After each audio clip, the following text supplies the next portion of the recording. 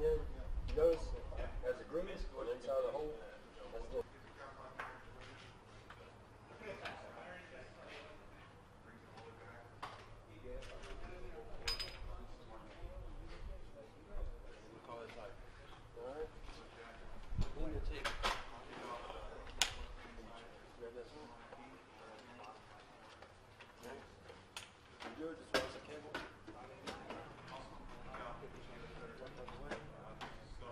up front.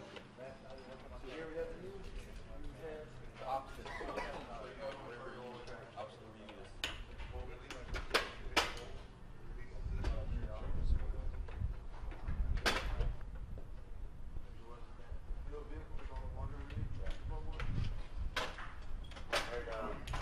Hey, is that one working? Yeah, I can't lift this side up. So it's gotta be on there.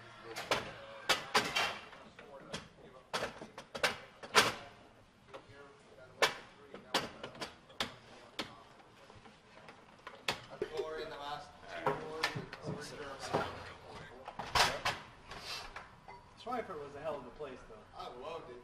I mean, it wasn't exactly like the most stellar town, but It was, dude, 19 years old, but when I was 19 when I got there, Oh, yeah. you had everything you wanted. Go out in the town and drink till 5 in the morning, come back and do PT, and first try to stay information. I want to say that if it isn't shut down.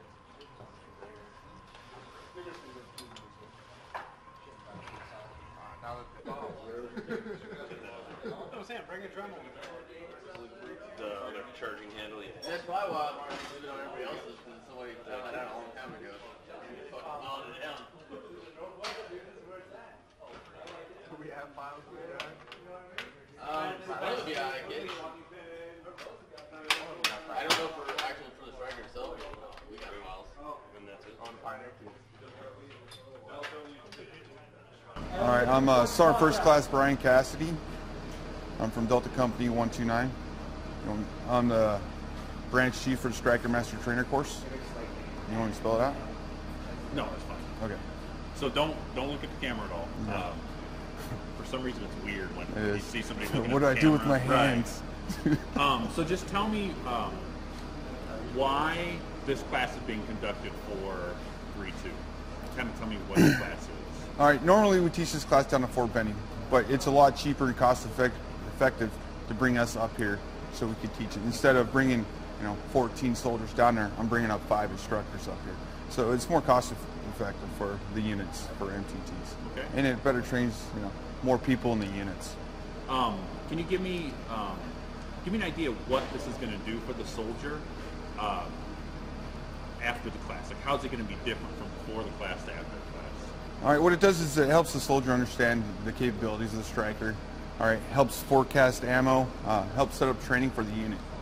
All right, starting from individual tasks all the way to the collective tasks for Stryker brigade combat teams.